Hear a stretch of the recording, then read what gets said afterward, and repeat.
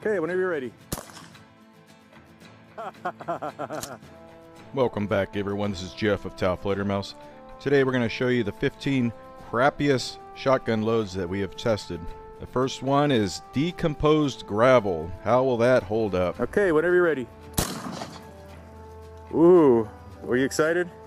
It took off part of a tire. The biggest problem is it's just too light. When we shot it, it spread too far and we just couldn't hit anything with it. Next up, we got a whole bunch of wooden ear swabs. Those look like they'd fly pretty well, like a dart or something like that. Let's see how they work. Okay, whenever you're ready.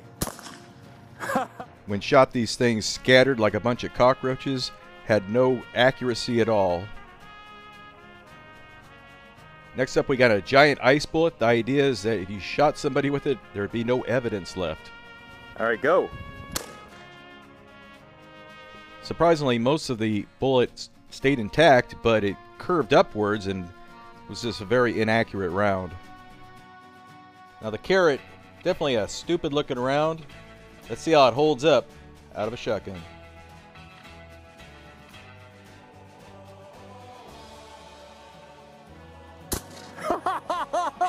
It worked.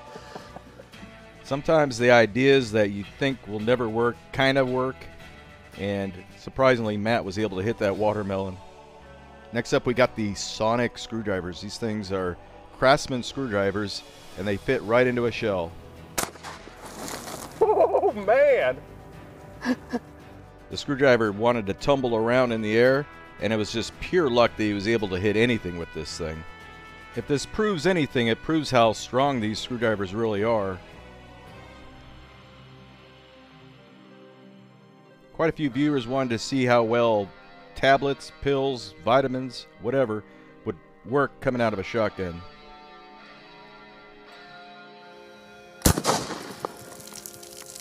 You hit it.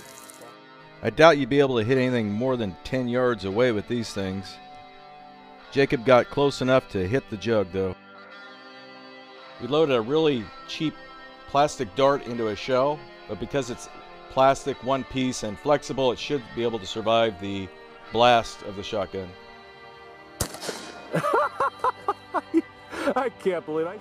At the speeds it was traveling, it really didn't fly as straight as an arrow as we thought it would. A lot of viewers wanted to see what chocolate would look like, so we loaded up a little chocolate Easter egg. Let's see how that works. All right, hit it. It was pretty quiet. The little egg, it flew nice and straight, but it was just too light to build enough pressure to ignite the main powder charge in the shotgun shell. Now what about spaghetti? We stacked a whole bunch of spaghetti in a shell. Will it have enough strength to handle the intense blast of a shotgun? You don't have to be psychic to know what John's thinking. He's thinking, what the heck am I doing here?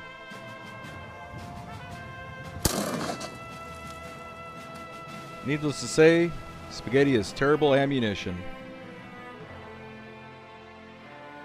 Now what happens if you put a non-Newtonian fluid in a shotgun shell like cornstarch and water?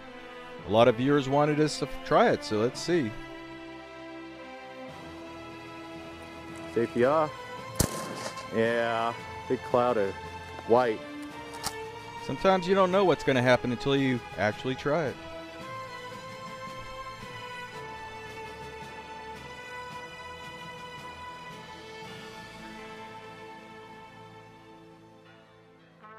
Quite a few viewers wanted us to shoot a pocket knife out of a shotgun. Just because it fits doesn't mean it's going to be a good round. Let's see how it works.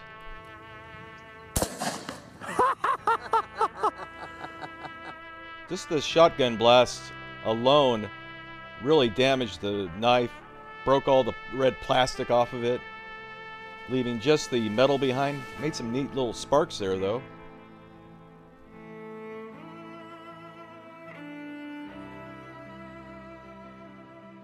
Jujubes are a very tough little gelatin candy that'll pull your fillings out if you aren't careful.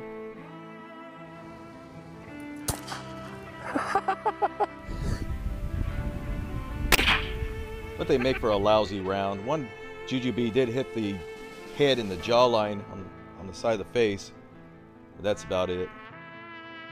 Tons of viewers asked us to shoot Nerf darts. We're good.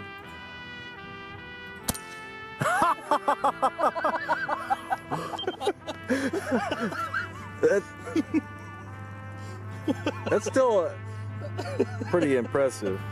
The most impressive thing was he actually was able to hit that piece of fruit with that crappy Nerf dart. The X-Acto knife blades, and there's 12 of them in there, are a good example of perception versus reality. Now one might think that shooting 12 X-Acto blades would be like the ultimate scary, most damaging round possible.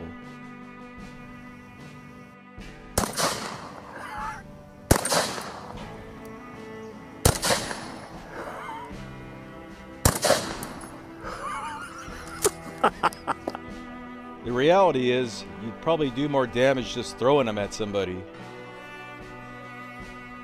My friend Artisan Tony made some 3D printed bullets for us to shoot. Go for it, Red Rocket. Hey, it fits.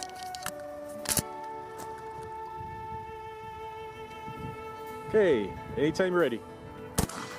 Wow. At the time of this video, no one had ever made a 3D printed bullet before. The round really wasn't very accurate, and really there's much better things that you don't have to 3D print, like rocks maybe that you found on the ground, that would work better than that 3D printed bullet. It didn't work terribly bad, and you're probably wondering why this is #1 as the stupidest round. When Tony and I were planning out this video, we knew that the 3D printed guns were a very hot topic and a lot of people were hysterical about them. So we basically trolled the news media by creating this 3D printed bullet, and they fell for it like suckers.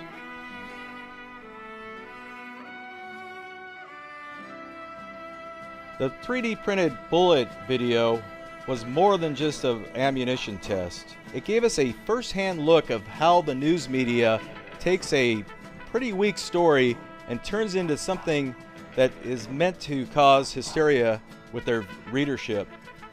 Anyway, I hope you enjoyed this collection of lousy shotgun rounds. Thanks for watching.